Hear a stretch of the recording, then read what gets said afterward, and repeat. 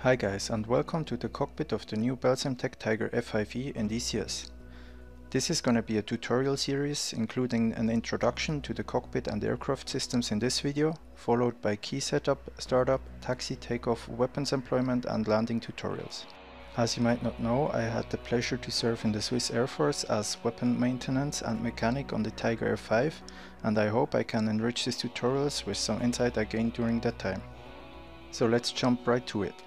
The cockpit is set up pretty simple and straightforward. I'm gonna give you a quick overview of all the panels from the left of the cockpit to the right, and afterwards I will explain the most important systems a bit more detailed. Alright, on the left side of the cockpit we have our chaff and flare selectors, we have pitch and yaw damper, we have our radar control panel and our throttle quadrant, and forward of that we have a small stowage box for loose items like safety pins. On the upfront control panel we have engine start, we have our weapons control panel, and above that we have our main flight instruments. To the left of that we have our gear handle and track chute handle. Now in the middle of the cockpit we have our gunsight, we have the radar screen, UHF panel and TACAN panel. Here we have our RWR screen and panel. We have our engine instruments and fuel switches, and we have our environment control panel. Down here we have the electric panel and oxygen panel, also the emergency light panel, IFF panel, and internal and external light panel. Behind that we have a map case for our paper maps and a little hand torch. We also have our canopy lever, and here we have our backup compass. Now let me explain some of our systems a bit more in depth. First off, the chaff and flare system. Here we have the selector panel, and here on the throttle we have the countermeasure deploy button. Every time we press the deploy button, whatever is chosen on this panel will be deployed once. We can have our chaff and flare in either single position or program position, and our chaff selector we can put into mode position. I usually only use single position, so I have full control over how much flare or chaff I dispense every time. Our radar is controlled by the radar control panel back behind the throttle. Here we have the mode switch to turn our radar into standby or operational mode. We also have our range dial to turn our range of the radar from 5 to 10, 20 up to 40. We also have our acquisition button to lock our target. We can elevate our antenna up or down, and we can also slew our cursor on the radar screen. These controls should all be set up on your hotel system. The flap controls in the Tiger have a pretty special setup. There is two flap handles. The one behind the throttle controls if the flaps are either fully up, fully down, or controlled by the thumb switch. The thumb switch is located on the throttle, and it has also three positions, either up, fixed or automatic. In automatic mode, the flaps will be controlled by the flight computer depending on angle of attack, airspeed and altitude. You can always leave it in automatic and you never have to care about flaps. The fixed position is supposed to give you better fuel efficiency on long haul flights. The up position is again keeping the flaps all the way up. You also have a flap indicator which shows either up if they are up, down if they are down, or auto if they are automatically controlled by the flight computer. You also have a pitch trim indicator hidden below this board here, which is almost impossible to see without track IR. This is going to be important for the takeoff, where you have to set a pre-takeoff pitch trim position between 6 and 9 degrees depending on your load. Since the Tiger has quite small wings, it needs a lot of angle of attack when taking off. To counteract these problems, the Tiger has an incorporated nose strut extender, which when you press the button will extend your nose gear about 30 centimeters up. This will give you about 3 degrees more angle of attack on your takeoff roll.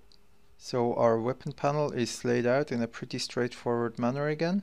We have our master arm in the middle, and we have our pylons laid out from left to right. So if you want to fire a weapon, we first turn on our master arm into the upwards position, downwards would be only for training.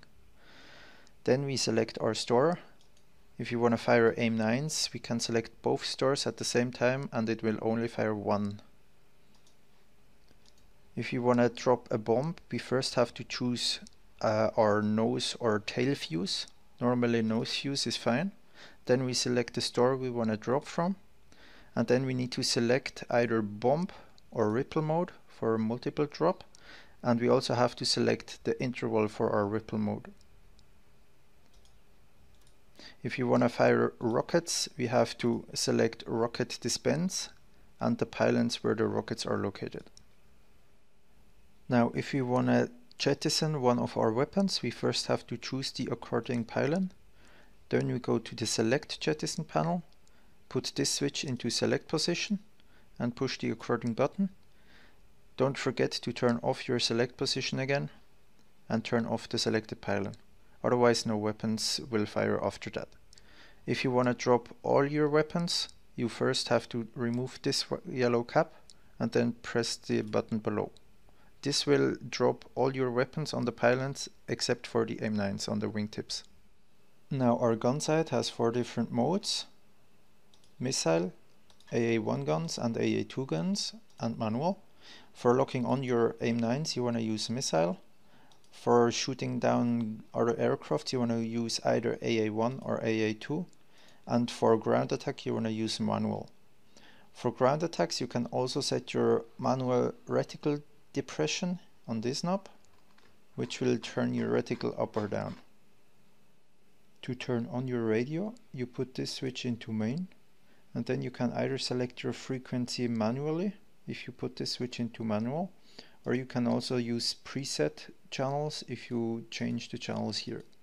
To use the TACAN, you first have to select your channel by scrolling on these 2 knobs. Then you can right click on this one to choose between Y and X, and then you put this switch into transmit receive.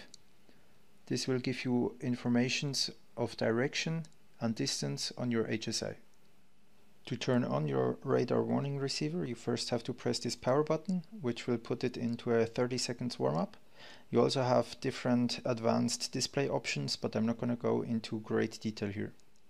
Now fuel management is quite important on the Tiger. Here you have your boost pumps, crossfeed and auto balance switches. Here you have your switches to activate either your wing external fuel tanks or your centerline external fuel tanks below your fuselage. Up here you have your fuel quantity and your fuel flow. As you can see, your fuel quantity for the left and the right engine is not the same. That's because both of them are fed through different tanks and you need to care about this imbalance during the flight.